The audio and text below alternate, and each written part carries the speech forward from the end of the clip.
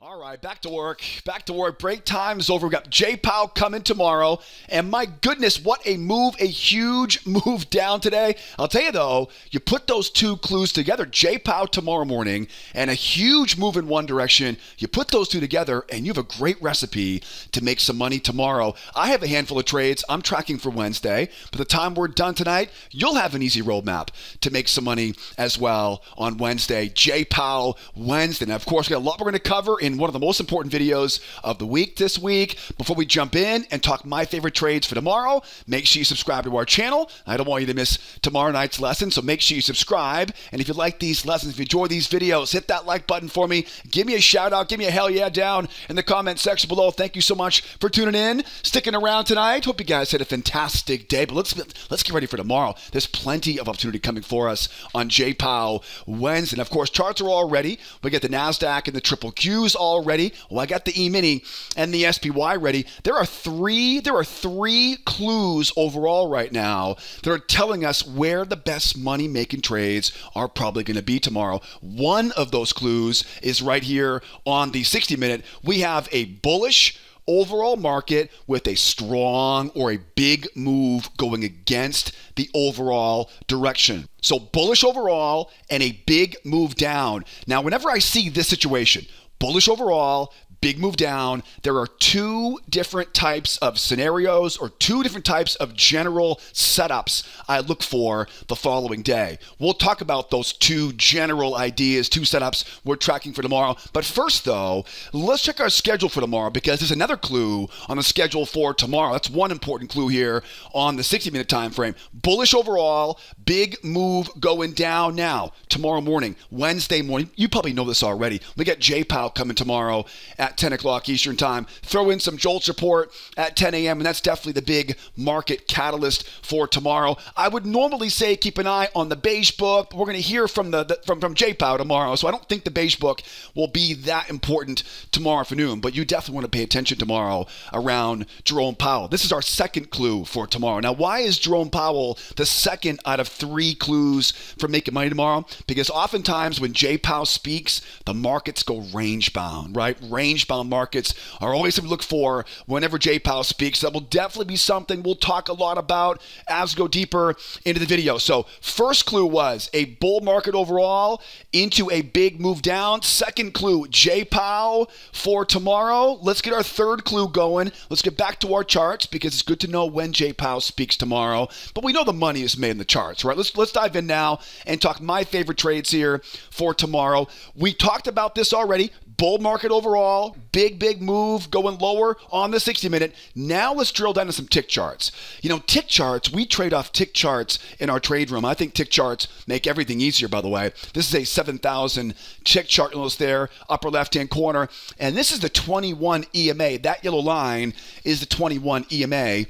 In case you're tuning in for the first time right now. Now, on this tick chart, there's one more important clue, and that, of course, is this trading range right in the middle of that chart. Now, if you're taking my free video classes, we talk a lot about range rotation, right? Now, ranges love to rotate. So the amount we go below the range will now want to rotate going back higher, roughly about the same amount below as we go back higher. Now, this is a very important area of resistance. There could be some reversals for the short side, right? And we definitely might see some breakouts going through. But that's a third big clue. All right, so now let's put all these clues together. Bullish overall with a big move down. We got J-POW tomorrow and range rotation. Anytime we see a big move like this, a strong move in one direction, we expect to see a two-legged pullback and a retest of that low. Now, while we're making our way down to retest the low,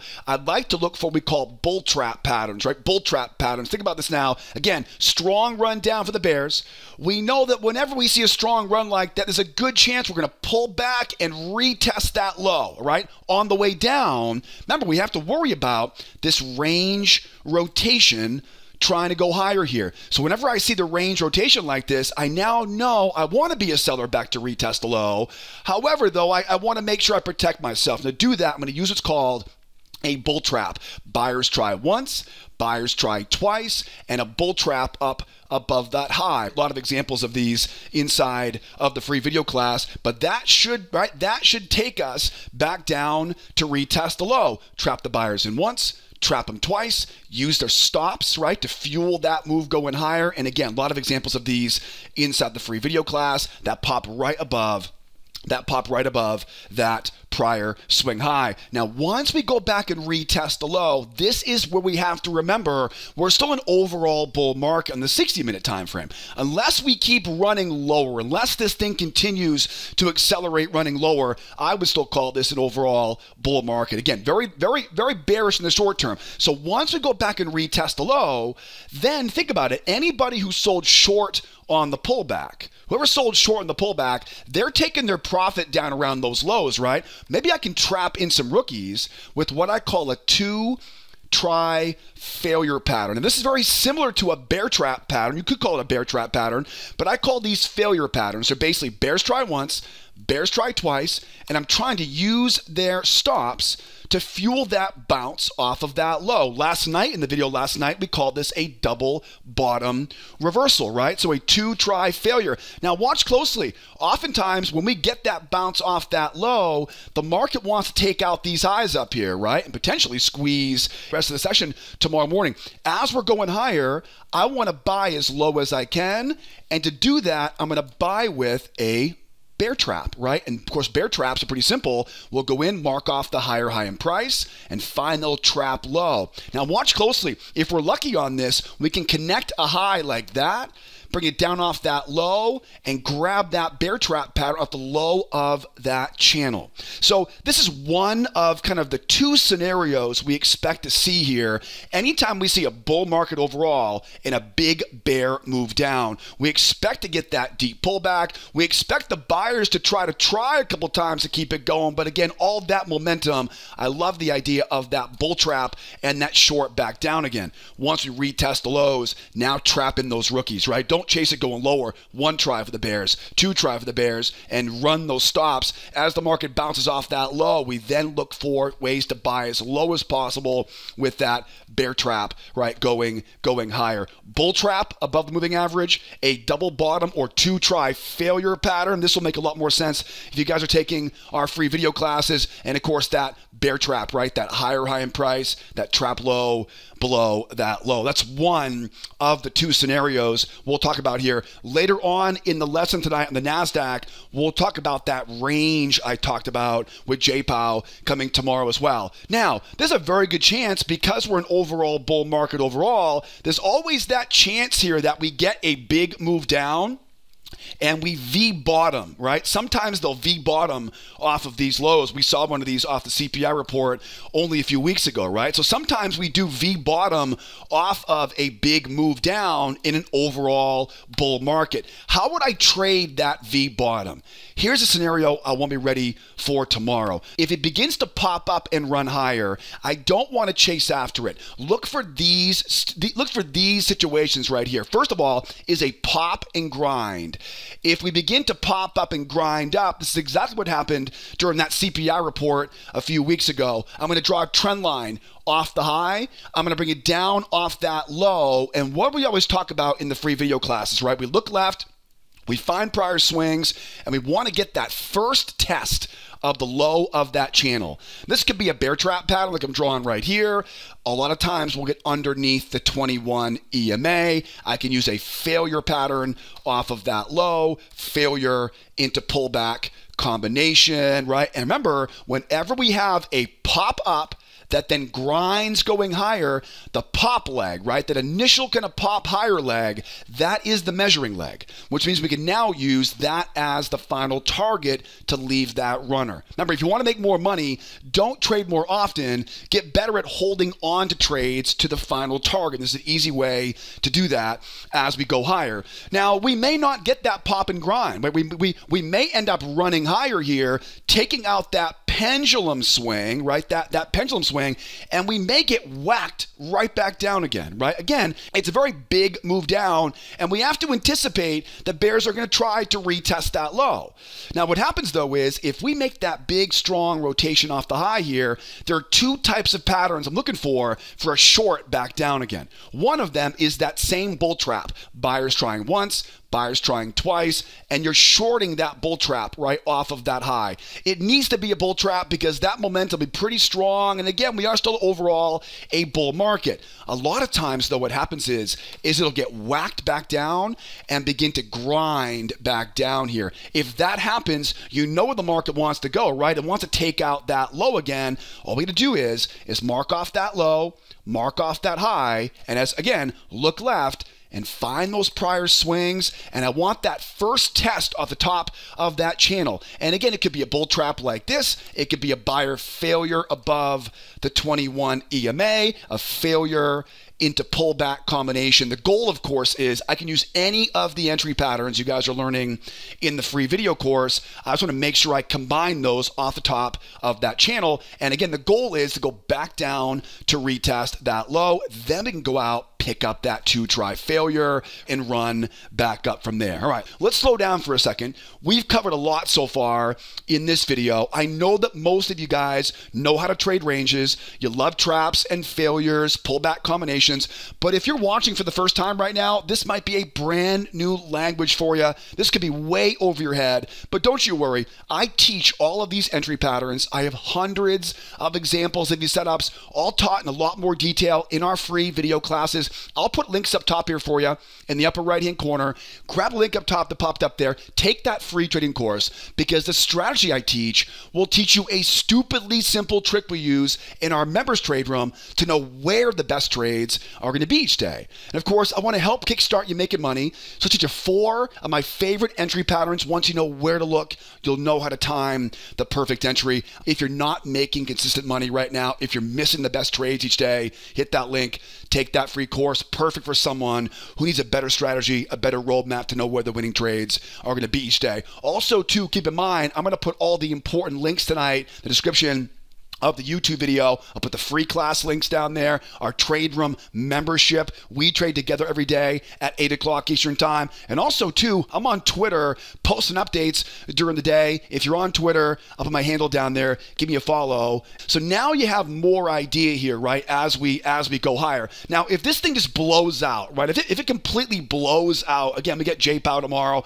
We're an overall bull market. If we blow out of this thing, remember, anytime we see a range, we love to look for what are called breakout pullbacks, right? Breakout pullbacks are very, very common. So if we wind up blowing out, right, again, if we run up and the buyers start struggling, we then look for that short back down to retest the low because, again, strong run down, they're going to want to retest that low. But again, with J-POW tomorrow, if this thing just crushes it and runs higher, what I'll now do is start using what was previous resistance now will become areas of support. It will usually look a lot like this, where it'll pull back. I'll find a larger channel drawing off the highs. We'll combine that with the high of that trading range. This will give us the general area to get long, but you know me, right? I'm not a big fan of picking the bottoms on these. I'm not going to blindly buy off that area. That's a bit of a rookie mistake I would have made almost 20 years ago. What I'd rather do is wait for us to test the area, get these bears trapped in, and use one of those failure into pullback combinations we talk so much about in the free video class, or a failure into a bear trap combination. Lots of examples of those, obviously, inside of the free video course. So watch closely, right? If this thing just crushes it, right? If it just rips up and blows right through all those levels, we then use this trading range for a breakout pullback. So as we go higher, it's either going to be, it will either be a pop up and grind, right? Or it'll end up being that blast up and we end up buying that breakout pullback off the top of that trading range. All right, guys, at this point now, I think we've got everything pretty much covered here. This one scenario, though, we haven't talked about, and that is that big trading range we are anticipating, and definitely could be a big part of the game plan for tomorrow because J-POW at 10 o'clock Eastern time. Let's grab the NASDAQ now. I see you over there, Nasdaq. I know you're getting lonely over there. NASDAQ on the 60-minute, same thing, right? Same thing. Overall bull market. I'm not ready to call this a bear market. We've seen a lot of these big pullbacks over the past few weeks. I'm definitely not ready to call this a bear market yet. We won't call this a bear market until they pull back, hold, and keep going. Prove it to me. Prove to me this pullback is legit, right? Because over the past few months, these have not been legit. They've all been basically big pullbacks in the overall bull market. Now, with that said, though, we do have to respect the bear momentum, right? We have to respect the strength of these sellers. So that's definitely something on my mind right now. Back to our tick chart, though. Again, the money is made, I think, easier money on the tick chart. 4,000 tick chart there in the upper left-hand corner. Again, just like on the S&P, a huge move down. Anytime we see a big move like this, we expect a pullback and a retest of that low because we have this trading range and we're anticipating this range rotation off of that low. I have to be a bit careful on the entry short. Because of that, I will use one of those bull trap patterns, right? That buyers once, buyers twice, lower low in price. A bull trap happens above that prior swing with a strong signal candle down. That should take us back to retest the low. Once we take out that low, then we don't pick the bottom, right? We don't pick tops and bottoms. We trap those rookie bears in, right? Think about it. Where the pros are taking their profit off that short at that low, the bears are getting out. These are rookie bears getting in. We can squeeze those stops off the low, and then we know where the market wants to go. Wants to take out that big high in this scenario. We're going to go out here now, and we're going to go mark off that higher high in price, that bull trap, excuse me, that bear trap off that low, and finish off the job there. One thing I didn't mention on the S&P, which I regret not bringing up, if we were to, for example, if we were to simply bounce hard off of that low, right? If we were to go back down to that low and bounce hard off of that low, remember, I'd like to trap the bears in down here, but if for some reason we bounce hard off that low, if we end up grinding up with that kind of V top or V bottom we talk about a lot in these videos, that V bottom, I don't want to chase after it. What I'll do is I'm going to mark a trend line off the high, right? I'll bring it down to that low. We're going to look left, find prior swings, grab that bear trap below prior swings, get that failure below the moving average, right? And again, we're trying to go back up and take out these highs overhead. So one thing I didn't talk about on the S&P, I regret not mentioning that before, but that V bottom coming in off of that low. And again, same idea, right? If we end up popping up and grinding, okay, the grind is usually the giveaway. We talked about that quite a bit in last night's video. If it pops up and grinds now, it's pretty simple. Mark that high, right? Mark that low. And the hard part now is simply don't chase it. Just don't chase after it. Look left, find one of those prior swing lows that lines up with the low of that channel. That's where bear traps live. Get underneath the moving average. That's where seller failure patterns live. Get above the 21 EMA. First move back above, and the first pull back off the moving average after it crosses back over, that's where pullback combinations live. Again, don't forget the pop leg is a measuring leg. So that will tell you where to leave that final target if we get it. And again, if we do run up, take out that triangle, take out that channel, take out that pendulum swing. If we do run up and we don't keep going, right? Because again, we may blast up and then break out pullback off that trading range. We mentioned this earlier on the S&P, right? We may end up blasting up, right? And then using the top of that trading range as a key area of support, finding those bigger channels. That will give us the general area. We're not going to pick the bottom on this, right? That's a rookie mistake. We're going to wait for those bears to come in, right? See if they can get out, trap them in, right? And then go from there and back up we go, right? And again, as I mentioned earlier, right? If we end up running up and the buyers start struggling once, twice. Think about that bull trap going back down to retest that low. They're going to want to retest the lows. We have to make sure we respect the bear momentum, even though I do believe we're still in an overall bull market here. So a bull trap pattern, right? Lower low in price, once, twice, right? Bull trap pattern, or it's that run up, that whack back down, right? And that V top, right? That V top off that high.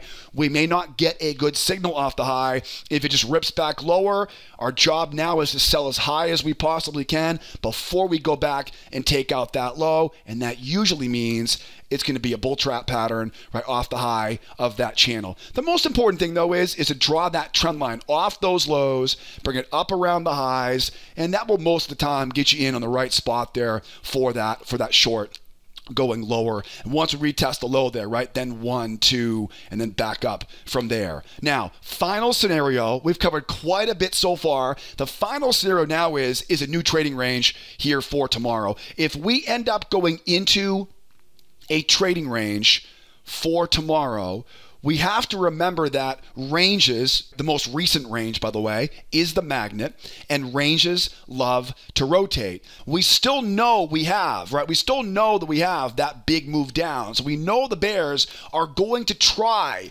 to retest that low. And again, if we go sideways overnight or tomorrow morning, that range will be a good thing for the buyers because it will become a magnet back overhead. My biggest concern is that if we have a trading range pop up here, I may not get that run back. You know, I love the idea of that retest, that 1, that 2. I like the idea of that double bottom reversal. You know, I love those in overall bull markets. But you know what? We may not get that. We may not get that. We may only get something like this where it kind of pops down, and then we may have to go in for what's basically a bear trap, right? It's bears once, it's bears twice, it's a higher high in price, right? And a trap below that low. Not my favorite trade, but it's definitely something I'll be looking for tomorrow if we're stuck inside of that trading range. Now, it's really important that we look for a bear trap entry here. I can look for a 2 try entry at that low. You know, I mean, I wouldn't argue with a bear trap at that low, but why the difference, right? Why the difference? The difference is because once we retest the low, that's mission accomplished, right? So I can be a little more aggressive on that retest, right? I can't be very aggressive on this one because, again, we know the bears have all that momentum. They'll try to retest that low. I want to be a little more patient on that. Now, if all we get is that bear trap low, think about now how ranges work. They like to rotate, right? So rotation off the low, rotation off the high. That is where the market wants to go. I always like to take some profit off at the top of that trading range and then leave the runner up around that pendulum swing. Now, a lot of times what happens is again, because we're an overall bull market, a lot of times what happens is we don't stop, right? We don't stop at that pendulum swing. It keeps on going and starts grinding higher. And you know how to trade a grind breakout, right? You know how to trade these. You mark off those highs, you bring it down to those lows, right? And what do? You look for that pullback, right? Or even better would be we begin to use the what was the range top. That becomes an area of support now, right? That becomes support there now. We may end up blasting up, right? Breakout pullback off of that trading range. And again, we'll go out and look for some more ranges, some channels tomorrow. We'll find some channels and sort of grab that breakout pullback from there. Right, so we're going to keep that in mind here on a possible range. The other scenario would be we go into a trading range, right? J-POW speaks, the market rips higher, but again, right, we have that overall kind of bear move right there. We get a bull trap, buyers once, buyers twice. That traps off the high. The bears are trying to take out that low. They then, of course, rotate this sucker back down in the opposite direction, and then we pick it up from there. We then pick it up, and then again, that same 1, 2 with a bear trap low, or that double bottom reversal from there. And again, I realize a lot of this is brand new to you right now if you're watching for the first time right now, but this will all make a lot more sense. I have a lot more examples and a big rundown of what these entry patterns look like on a real chart. So just be aware of that possible fake out breakout off the high. Take the amount above the high, bring it down to that low. That will give you an area to look for, either a bear trap entry, like I described a few moments ago, or we may go all the way down to that low, take out that double bottom, and go from there.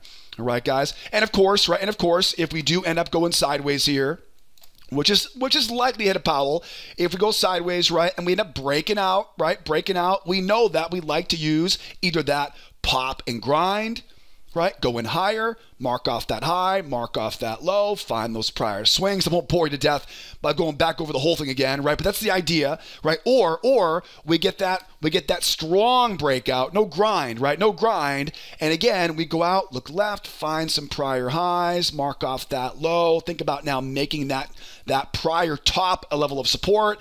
We wait for that pullback. That will usually get us underneath the moving average, get those bears getting short here. There's that failure into pullback combination going higher. Remember, anytime we have a range breakout, the breakout leg is the measuring leg.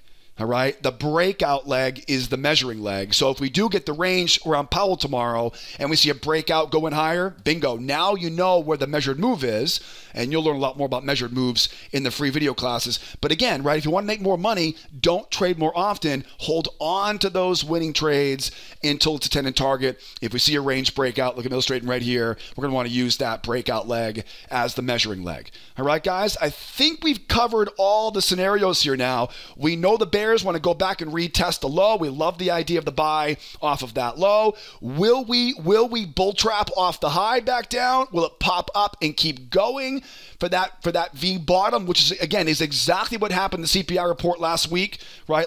2 weeks ago, right? CPI report. That's exactly what happened back after the CPI report. That is definitely something on my radar for tomorrow. And we'll be watching tomorrow morning closely, obviously, if it goes sideways into this range, because ranges, they love to rotate, so don't get caught chasing breakouts. Wait for the proof of the breakout, and if you don't know what that looks like, again, the free video classes will teach you more about this, and we'll, of course, do it together tomorrow morning in our trade room. Right, guys? Speaking of which, that's the plan for tomorrow. Now, don't forget, tomorrow morning, 8 o'clock Eastern Time, come trade this with me. There really isn't there's no better way to make consistent money in the markets than to learn and trade along every morning in our trade room. I'll put all the important links tonight, the description of the YouTube video, the trade room links, the free class links, the Twitter feed links. So hit me up in the description for all the details down there. Any questions, comments, concerns, any issues getting started with free classes, don't be afraid to call, email, use live chat. We're always here to help out every step of the process. Fantastic job today. We got a big day coming tomorrow. Get a good night's sleep. We'll see you tomorrow, 8 o'clock Eastern Time in our morning trade. If not, come back tomorrow night and we'll get ready for the reaction day after J-POW's testimony tomorrow morning. That's all for me tonight, guys. Be well, be nice to each other out there, and you better be here tomorrow. Adios, amigos. Bye for now.